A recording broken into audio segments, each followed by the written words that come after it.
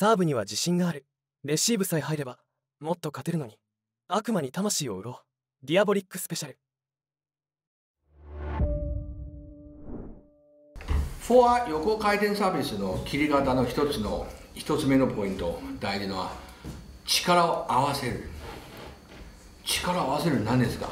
で、中国語で言うと合力、合う力、合力。合力って何なんだ？左手、右手、こう力を合わせた。で、力出ます。合わせません。ちょこっとずれてしまう。ね、完全に叩いたら力を合わせられることになる。合力。じゃあ、この合力はどことどれとどれを合わせられる？ボールとラケットの力を合わせる。ボールを上げて落ちてくるときにスピードが、力があるんで、その力とスピードに合わせるとシュッといくんですよね。それの一番大きなポイント。力を合わせる。合力。そしてタイミングですね。やっぱ長いボール、速いボール出したいので、その速さに出せる、長く出せるのはタイミングなんですよね。タイミングといったら、この白い線、エンドライン白い線あるから、ここの近くに、まあ、大体みんなこう構えてね、ボール上げて、ここで切る。この切る瞬間場所は大体おへそのあたりだね。おへそのあたりと中心しゃがんであるので、この卓球台のエンドライン、この白い線の真上にあるんですよね。そこで切っていくと、速く、長く、低く出せます。当たる瞬間直前まで手首の方が上げておいて、当たる瞬間直前までこの手首が開いたまま、しなりをしたまま、当たる瞬間の時だけを切っていく。いいサービス出ます。ワンコースの時に。で、コース変える時にはまだちょっと体の使い方は変わってくるので、そこをもうちょっと変わっていきますので、まずワンコースの方でね、合わせる力、合力でね、合力、力を合わせる。この瞬間、ここ。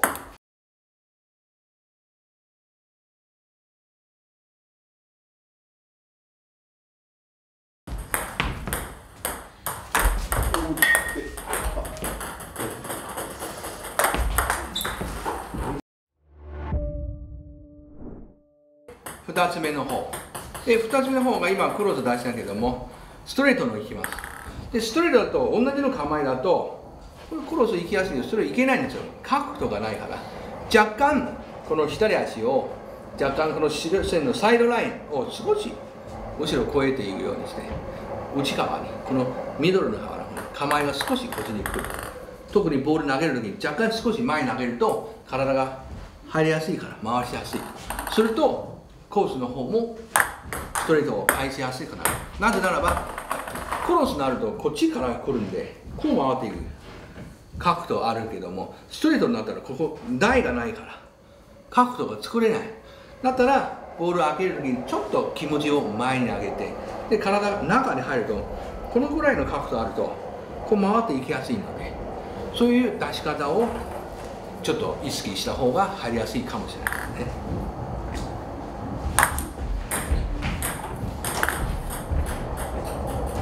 今の見たの失敗。こう投げました。ここに来ました。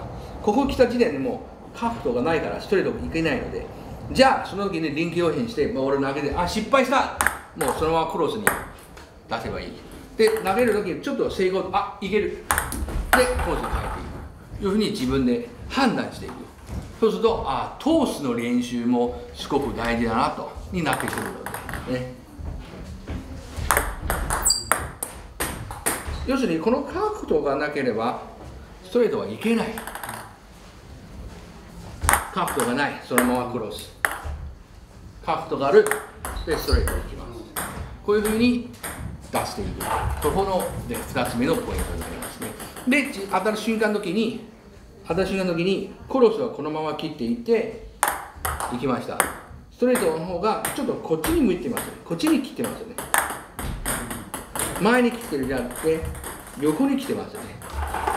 横に来てるからコースストレートも行きやすいんです。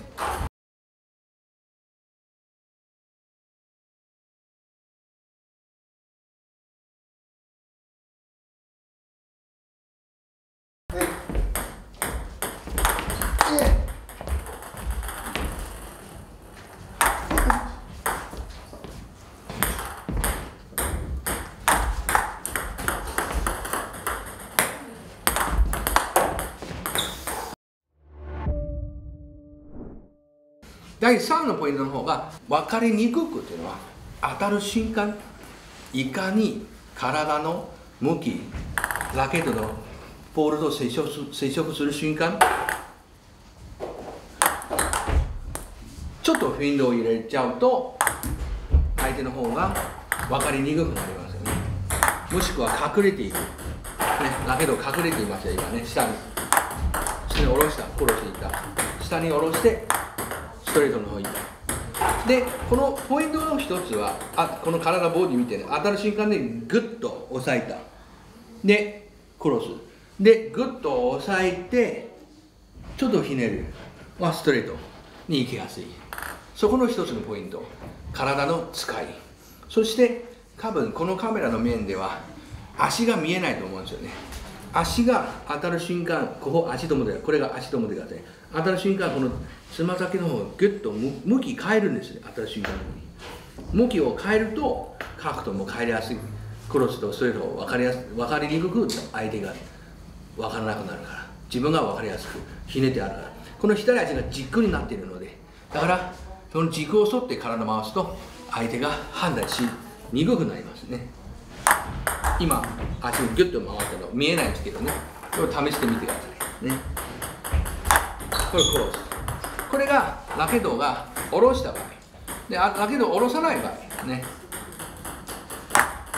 前でひっくり返せる、上の方ストレート前でひっくり返せるね、ストレート前でひっくり返せる。で下でひっくり返すの場合は完全に見えない、完全に見えない、見せさせない。